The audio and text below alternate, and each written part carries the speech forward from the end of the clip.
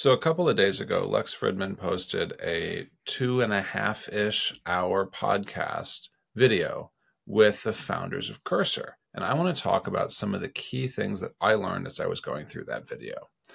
I think it's important because Cursor is one of those canary in a coal mine tools where you actually can start to see the future of AI coming into how software development and how we build product works. And so obviously, I was curious to hear what the founders think. Let's get into it. I captured 6 different takeaways that I want to call out that I think shape how we should be thinking about AI getting into our workflows going forward. And my take is they don't just mean engineering here. I think as you listen to what the Cursor team is saying, they're suggesting a democratization of product building that doesn't necessarily mean fewer engineers, but it does mean a wider footprint of builders. So let's get into kind of that distinction and what it means. First takeaway I have is they called out the creativity that we will be able to bring to the coding process. Now, I don't want to hear that engineers aren't creative, because that's just not true. Engineers have been creative for a long, long time. But in this case, there's more of a sense of freedom to be creative because a lot of the details of the coding execution will just be taken care of by an artificial intelligence. And so the grinding out of where the last bracket was, the grinding out of making sure that the function calls work, of making sure that the integration is exactly configured properly.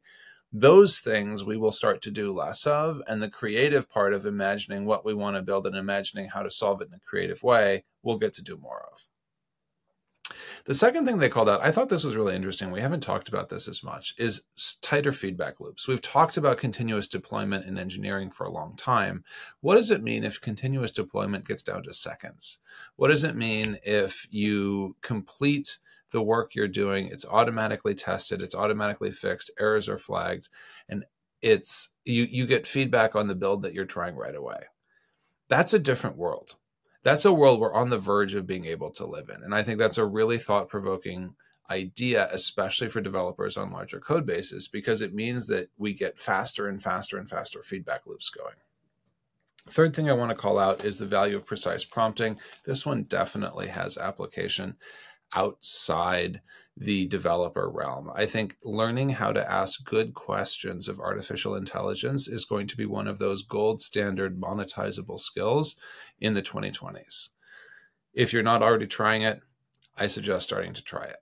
And the interesting thing is, as much as the teams are doing a lot of work to infer intent from generic user questions, that goes so much farther when you can be just a little bit more precise than the average asker of questions. Think of yourself as sort of in a question competition with other people who are asking an AI to do things, and ask, how can I be a little more precise? How can I be a little bit more clear?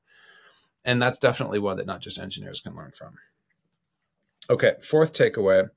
They see a move to a no-code environment. I thought this was interesting because Cursor is literally in the development environment space, and they are still seeing that even though coding may be visible on the screen, fundamentally the environment will shift to a focus on the no-code part of the experience, because it will be about the intent of the user, capturing the intent in a language that's comfortable to the user, and translating that into machine-readable code.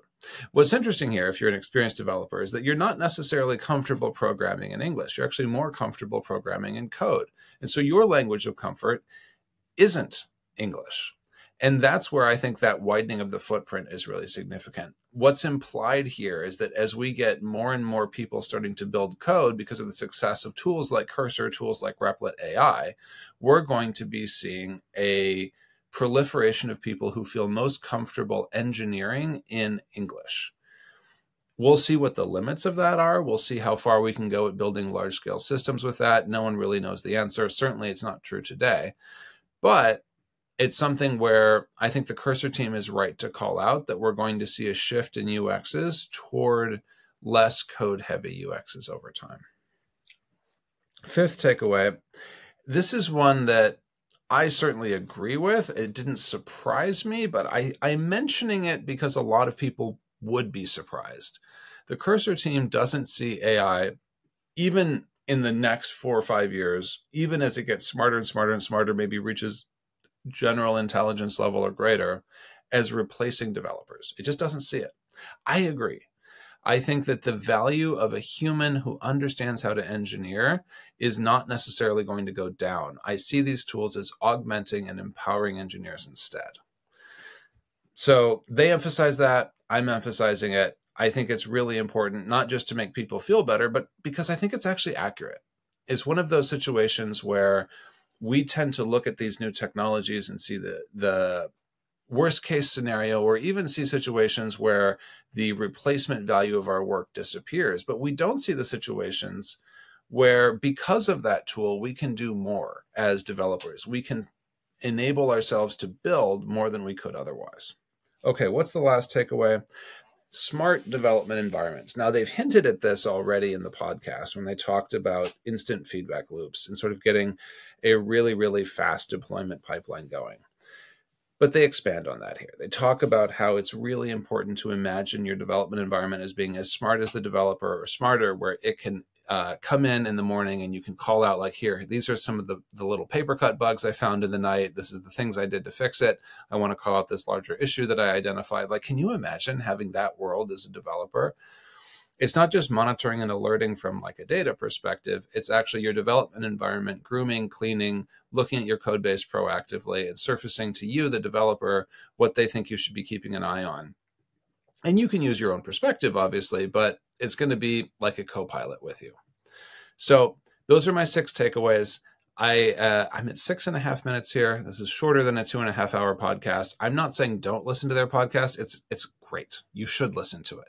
But if you don't have 2.5 hours, I hope this gave you a sense of the conversation with the Cursor team. These are the conversations that give us a peek at the future. Cursor's deploying actively. I think it's important to talk about what they're looking at and how the future is being shaped in their heads as they start to build one of the premier AI development tools in the space.